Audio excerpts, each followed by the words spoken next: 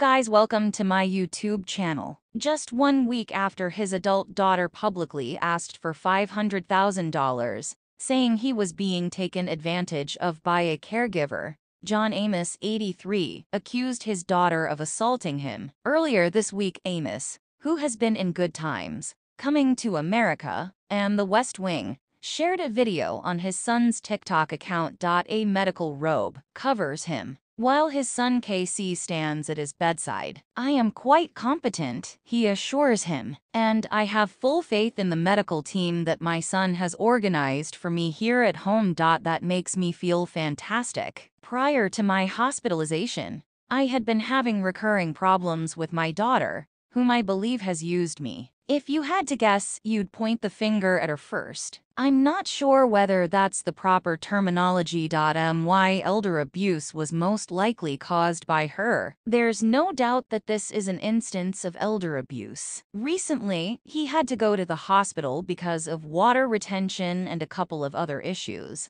but he said that everything was now corrected or at least addressed. Recently, Shannon, Amos's 56-year-old daughter, caused anxiety when she claimed in an Instagram post that her father, the beloved TV actor, was the victim of elderly abuse at the hands of a caretaker. "The last 2 weeks have been absolutely devastating. The elderly mistreatment and financial exploitation of which my father was a victim. We're working with the CBI and local law enforcement to find those responsible and bring them to justice. Having access to legal representation is critical to ensuring their conviction and safeguarding my father's future." She emphasized the need of providing a secure environment for his return to his now empty house. She started a GoFundMe to raise $500,000 for her father's treatment, legal bills, and aftercare, and she assured her supporters that every penny they gave would go into a trust. "Send us your love and light the fire of hope for the day when we may dance together again." Before the fundraising page was taken down, it was impossible to tell how much money had been collected.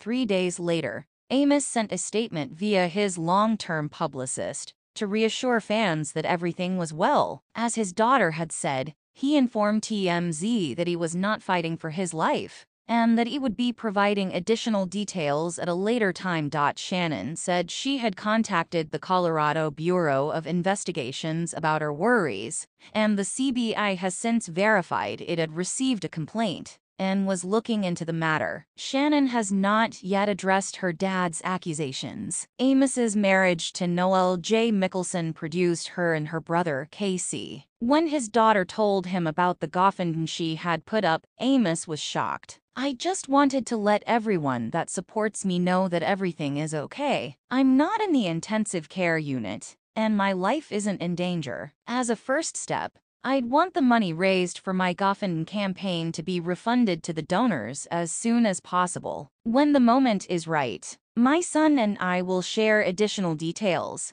he told People earlier.